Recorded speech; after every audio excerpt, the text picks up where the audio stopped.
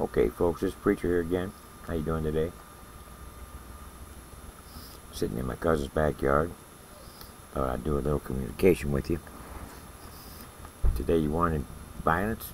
Well, today I'm going to give it to you. Alright, one time there was this OG. Now, let me tell you. Now, I am an OG. Alright? But OG, when guys go to prison, they call all guys OG. These youngsters, they don't know what they're talking about. OG is an earned status. Alright? You have to put in a gang of work and be a stand-up convict for years to be called an OG. Now there was this dude, Carlos. He was from Flats in LA. He was MA. He was an OG. I mean, when he was in his 60s, he was buffed. Good shape. And at USP Leavenworth, he had a cat named Tweaker.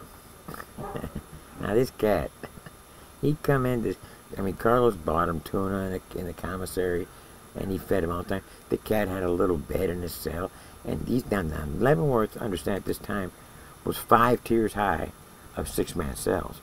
Well, we all lived on the top because we wanted to be the furthest from the police.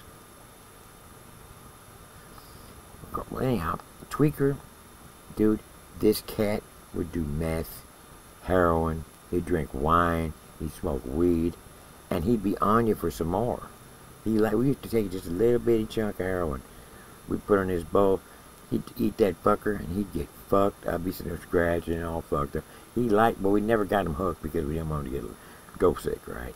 But we gave him meth, we smoked it, you blew it into his face, you know. We gave him wine, he'd drink it right out of the bowl. And he was good, and he'd be trying to get in the wine bag, get some more. Anyhow, Tweaker hated black folks, all right, just like Carlos hated black folks, all right. Well, one day, Carlos came out. He was an orderly in the unit, right? And it was during the middle of the day. Everybody was in the yard. It was nice outside and everything. So these blacks were down on the pool table in the flats, playing pool, making a lot of noise, right? Carlos comes out of the fucking cell and he says, can you motherfuckers keep it down, man? You show some fucking respect. You know what the fuck's the matter with you people? You people always do this shit. Now can you just shut the fuck up and let a motherfucker get some sleep? You know, and I said, alright, Carlos, our bad. He goes, yeah, right. He goes back in the house. But he's pissed off now, so he says, fuck it, I'm gonna go work out. So he gets his little bit of gear for working out and he takes off to the yard, next unlock. Alright.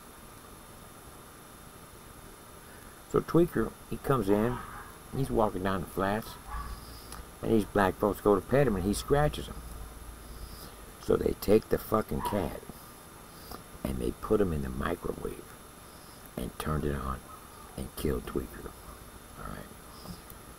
Alright. Carlos had this cat for 15 fucking years. Right. This was his son. He loved this cat. Okay. So, I find the cat in the microwave. I said, oh, fuck. So I take him out of there. I clean the microwave out, everything, leave it open, air it out, and all that stuff. I put Tweaker in a box. We're going to take him to the yard next to unlock and bury him. Right?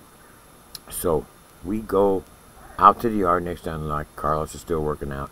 We take him over in the corner of the yard. We dig a hole. We put him in. We coat lever up. The Tweaker's buried. Okay, cool. Now we go in the house. All right.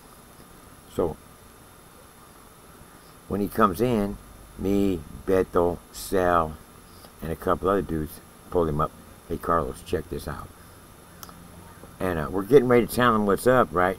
When Dirty Ernie comes walking up and he says, hey, check it out, man. I figured out who the fuck killed Tweaker. Carlos looks at him and says, fuck you talking about? And he looks at us and he goes, he didn't know. I go, no, he didn't know. We just getting ready to... I go, look, somebody put Tweaker in the microwave, dude, and killed him. We done took him out and buried him. Beto says, look, man. Carl says, I already know who did it. It was them fucking niggers that I yelled at this morning. They did it. They are going to pay. Dirty Ernie says, I'm in this with you. Let me handle this. Carlos said, all right, both of us. Here's who they are. Dirty Ernie says, I already know. So, Carlos got his knife. Dirty Ernie got his knife. and they went to handle their business. All right, now, they stabbed 3 of them. The other 2, they killed. The one Dirty Ernie killed, the guy, what he does, he busts the teeth out of the one guy and pulls the teeth out to make him kind of look like a cat.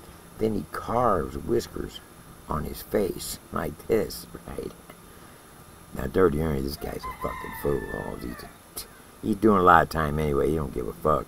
Once he got his patch, it was on the cracket. All right. But anyway, that's what happened to Tweaker. And that's what. And Carlos and Dirty Ernie, they got busted, went to the hole for 2 years, but that's all that happened to them because they already had so much time they couldn't do it all anyway. All right. So the DA didn't even pick it up. He just said, you know, these guys are through anyway. Why waste the time? Nobody was coming and whining about these 5 colored boys. Anyhow, all right. The 3 colored boys that got stabbed, they just got shipped off to another pen. Right? Carlos just sat in the hole for 2 years. Dirty Ernie sat in the hole for 2 years. And then they came out and everything was all good. They would have sent him to Marion, but there just wasn't no room in the control unit. So they just kept him in the hole 2 years and said that'll work. But anyhow, tomorrow, I got something funny for you, and you're gonna like this. This is good. I wanted to tell you today, but I promised you some violence today, and that I gave it to you. I got some real violence coming up here in the next few days, so just stay tuned. Subscribe to my channel and like my videos. Thanks a lot, folks. Be cool. Later.